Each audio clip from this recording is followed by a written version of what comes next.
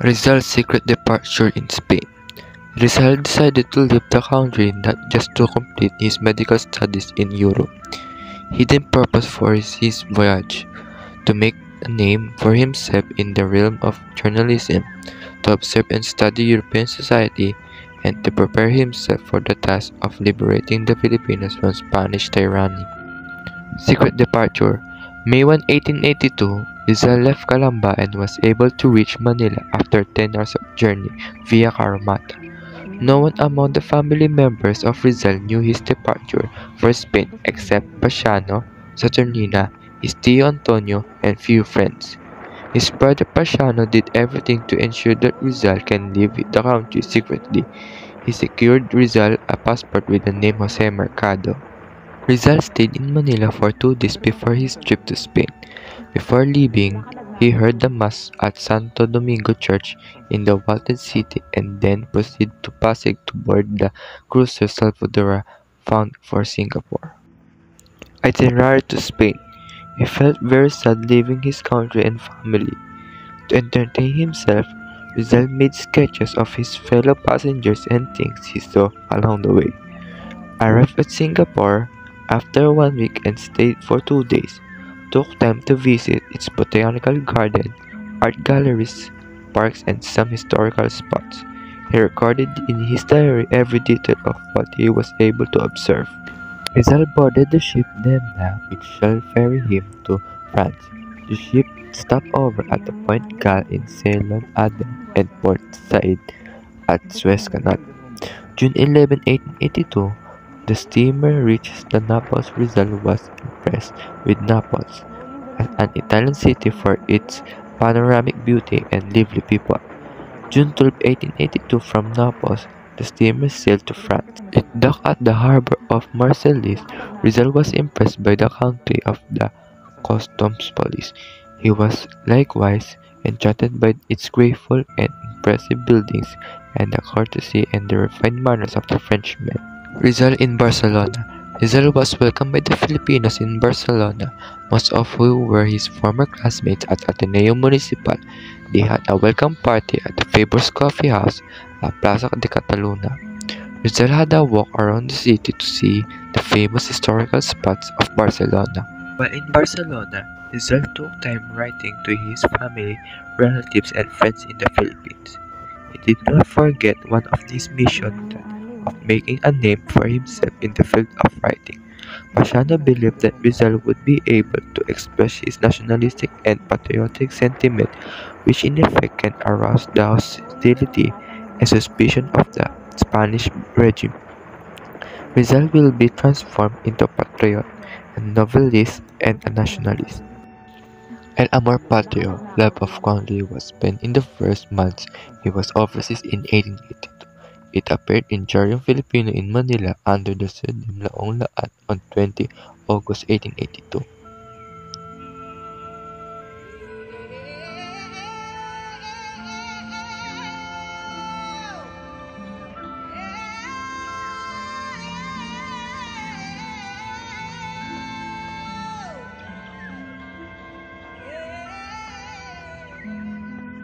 At ito hindi nararapat paglakhan.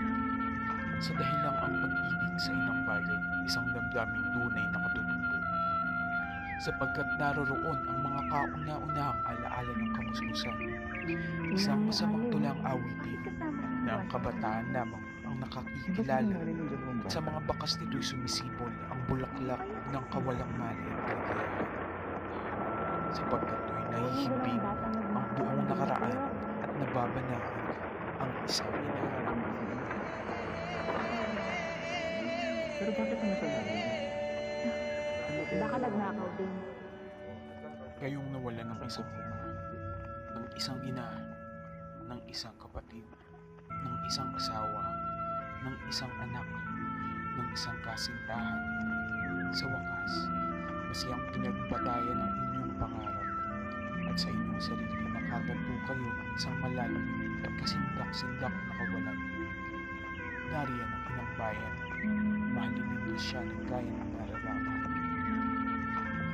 Kayong nawala ng mithiin ng inyong kaluluwa, kayong sa pagkakasugat ng inyong puso'y nakita ninyong naglahong isa-isa ang inyong mga pangarap at katulad ng mga punong kahoy sa tag-ulan ay nasubungan ninyo ang inyong sarili, walang bulaklak at walang dahon. At ngayong nananabik na magmahal ay wala man kayong nakitang karapat-dapat sa inyo. Nariyan ang inang bayan, mahalin ninyo siya. Rizal moves to Madrid. September 1882, Rizal decided to move to the capital city of Spain to continue his studies. He enrolled in philosophy and letters and licentiate in the medicine at the Universidad Central de Madrid. He took lessons in painting and sculpture at the Academia de San Fernando, lessons in fencing at the School of San Carbonell, and lessons in English, French, and German in Madrid Ateneo.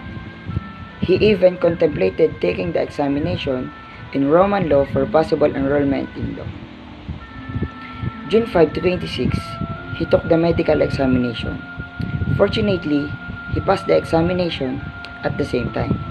He passed the examination in Greek, Latin, and world history.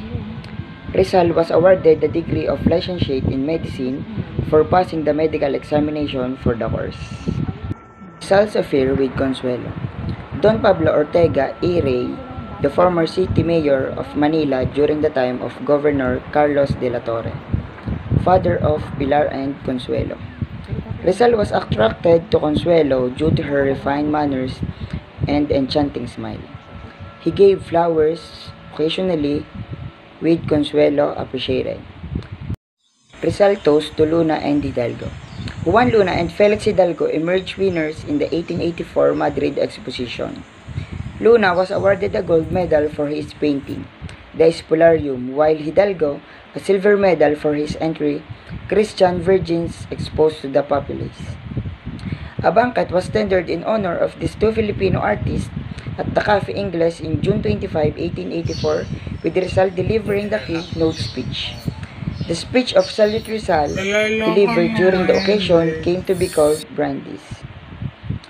This was taken from Gems of Philippine Oratory, selection representing 14 centuries of the Philippine thought, carefully compiled from credible sources in substitution from pre-Spanish writings destroyed by missionary zeal, to supplement the literature stunted by intolerant religious and political censorship, and as a specimen of the untrammelled present-day utterance by Austin Craig, 3437, University of Manila, 1924.